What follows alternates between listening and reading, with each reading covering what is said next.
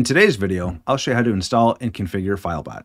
FileBot is the ultimate tool for renaming and organizing your movies, TV shows, and anime. Match and rename media files against online databases, download artwork and cover images, fetch subtitles, write metadata, and more, all at once in a matter of seconds. It's smart and it just works. FileBot does require a license. It can be had for only $6 a year, or a lifetime license is only $48 US. In my opinion, it's well worth the small cost. On to FileBot. All right, on Unraid, we're going to go over to our Apps tab. We'll go up to the search box in the top left and type in FileBot. If you've got more than one option like I do, the one we're looking for is just FileBot with the FB icon. Once you find that, go ahead and click Install. All right, now you see we are inside of adding the container. Just so you know, there are two different ways that you can install FileBot. The first is really easy and gives us just the program itself. The second is a little more intensive, but it does give us the ability to automate the renaming. The choice is up to you. If you just want to install the program, then scroll down to the bottom and click Apply, and then hit Done. If you want the automated option, which I'm assuming you do, then let's get started. We can either create a separate share or you can keep it with your other media. I'm choosing to keep it within my media folder to make moving the data easier. I use the Trash Guides folder structure where my media is contained within a share named Data. So I'm going to open up my File Explorer and bring that window over. All right, here you'll see my File Explorer. Inside of there, I did browse to my demo server here and then went into the data share. I'm going to create a new folder and I'm going to name it FileBot-in.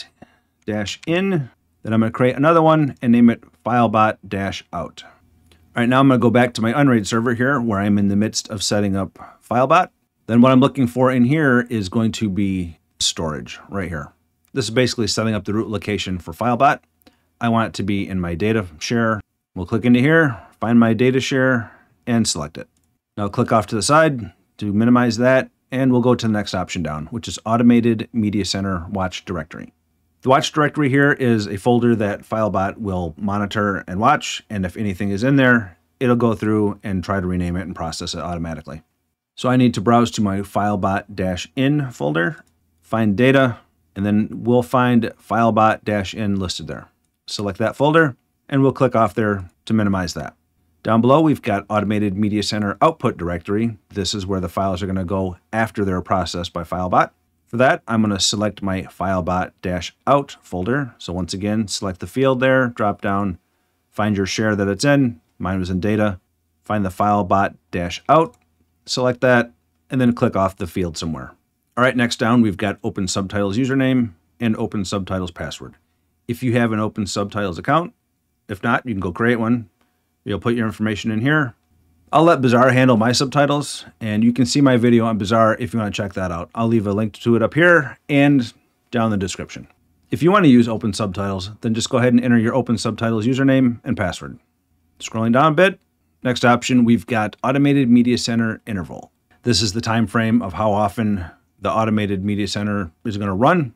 Currently it's set for 1800 seconds, which is 30 minutes. For testing, I'm going to drop this number down. Later on, we'll come back here and we'll up this number back up. So for me right now, I'm just going to set it to 60 seconds so it runs every minute. All right, next down, we've got Automated Media Center Input Stable Time. It's currently set for 10 seconds. What this does is that it monitors the folder, which in this case is our watch folder, and it looks for any changes. If anything has changed in the last 10 seconds here, then it's going to not process the files. Basically, it's just keeping an eye on it to make sure that there's no changes going on. Nothing's being copied over at the moment. I'm going to leave it on 10 seconds and we'll move on. Next option here is Automated Media Center Action. These are the different actions that can be applied to the automation.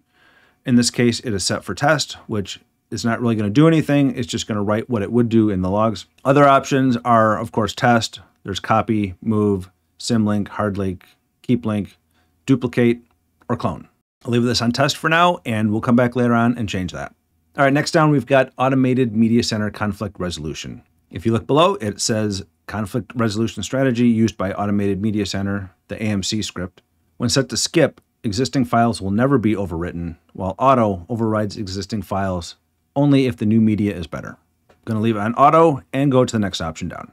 There we've got Automated Media Center Watch Mode, currently set on Opportunistic.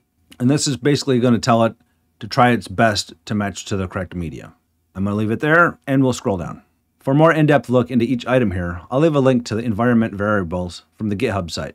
It'll be down in the description. Next down, we've got automated media center artwork. This will enable an option to automatically go get the artwork for the media files. I have radar and sonar that handle that, so I'm going to leave it on no and move on. Now we've got automated media center language. This is the language that you want it to use. In this case, I'm going to leave it in English, and I'll go down further. Here we've got automated media center music format. This is the format that the automated media center script will use to format the naming of the media. There are different options here, such as Plex, Kodi, MB, Jellyfin. Each of them will be in the curly braces there. And you'll see at the bottom of the description here, it says, see this location for the complete documentation on it. If you want to find out more, you can go there.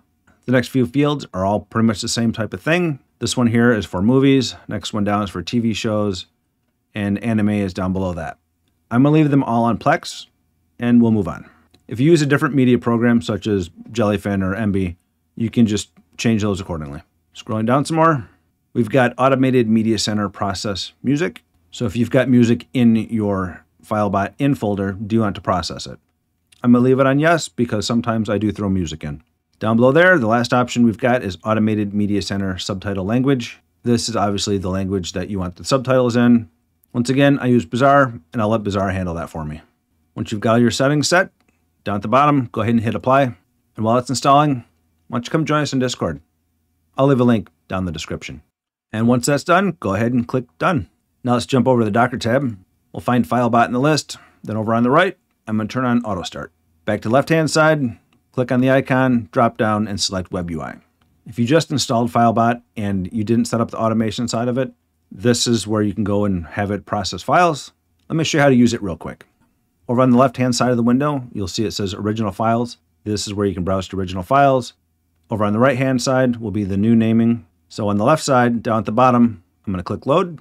Then we'll go to select folder, and I'm going to browse to storage, find media. Let's pick something in our TV shows. Open up, let's say Beverly Hillbillies here, and then I'll click OK. You'll see it loads up all the files that it found. Now in the center, we'll click on match, drop down, and select the corresponding database that you want it to look from. Since this is TV shows, I'm going to choose the TV DB. It'll go through, look at the files, look at the TV DB database, and try to match them up. We'll give it a moment to do its thing. You'll notice here that it has found everything and it wants to rename them. Over on the left again, if we look at the way it's currently named, we've got the Beverly Hillbillies S01E01, which stands for Season 1, Episode 1. Over on the right, you'll see it wants to rename it in a different format where it's just 1X01, so Season 1, Episode 1. If that's what you want, great. But if that's not what you want, then if you go back to the match button, you can right-click on it, go down to Edit Format, which is down at the bottom, and then you can set up your expression layout here. It's currently set up to the one that I'd like, so you can just go Use Format, and you'll see it's went through and changed everything to the way that I want it. Now you just simply hit rename, and it'll go through and rename all the files. Obviously, I don't need that happening because they are all the same name, so it's kind of pointless. But that's basically how you use it. Over on the far left, you've got other options, including episodes and subtitles. If for some reason you wanted to rename all this, like I said, you just hit rename. I don't have a license currently installed, so it's going to fail, but if you click on it, it's going to say license required. You have the option here to paste in a license key, select a license file, or you've got the option to purchase a license. So I'm going to pause here, I'm going to apply my license, and then we will go on to the automation side, and I'll show you how that works. Actually, let me just show you how to do that real quick. I have a license file, so let me show you how to add that. Click on Select License File, browse to wherever your license file is. I did put it inside of the root of my data share, just so I could easily get to it. So go under Storage, and you'll see it is the top option right here, FileBot License. Select the PSM file, and hit OK. You'll see at the top, it says FileBot License, the license number, and how long it's valid for. Now if you hit rename, it'll go through and process the files. Like I said before, they're already named properly. I don't need it to do that. So let's go look at the automation side, and I'll show you how to do it there. So what I've done off screen is I went in and added some media that needed renaming into the FileBot-in folder. So let me bring that up. So inside of the FileBot in folder, I have put in some Beverly Hillbillies files and renamed them to different formats that you probably run across. First one is 01X02, so Season 1, Episode 2. Top one is the video file itself. Next one is the JPEG, so it's the thumbnail for it. Down below, I've got slightly different again, 01x3, so it's missing the 0. Below that, I've got it missing the 0 in the front, so it's 1x01. Below that, I've got the format that Plex likes. However, it's missing the name of the episode afterward.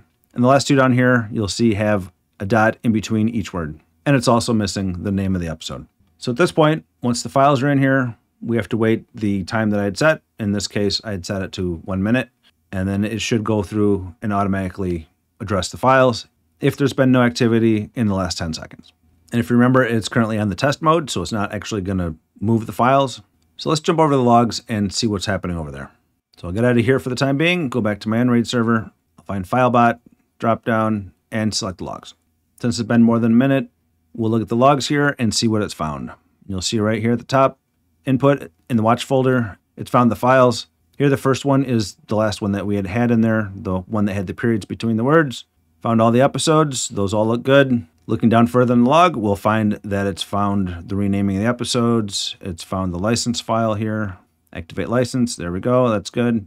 It's on test mode, so it's looking at the watch folder, found the episode, and there's the proper name, Beverly Hillbillies, with the proper S01E05, with the episode name following it. Since we're in the test mode, you'll see the test options here, and it shows you the results. So it found the file, found the name of the show, the season and episode number, then it goes to the output side of it, renames it the proper name without the dots in between, and the proper season format, along with the episode name at the end. So that one worked.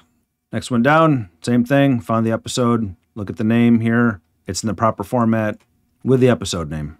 You'll see at the bottom, it has done, meaning the script's done, so we can close this out now, get out of the log.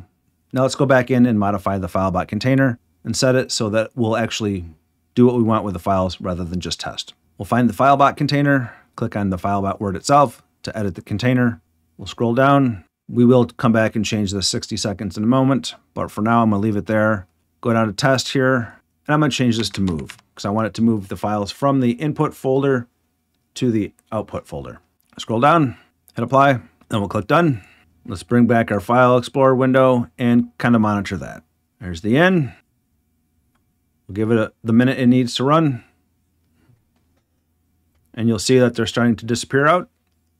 We'll let this finish up. There, they're all gone. All right, now that these are all processed, let's go back one level and go back to our FileBot out and see what it's done. You'll find TV shows. We'll go in there. Beverly Hillbillies, Season 1. And there's our files all properly named. There you have it. FileBot is installed and set up to automate your media renaming. If you found this video helpful, make sure to hit the like button and subscribe to the channel. And if you'd like to support the channel directly, consider becoming a Patreon. Patreon members get early access to my videos, and they are ad and sponsor free. The link is in the description. Until then, check out one of these next. And I'll see you in that one.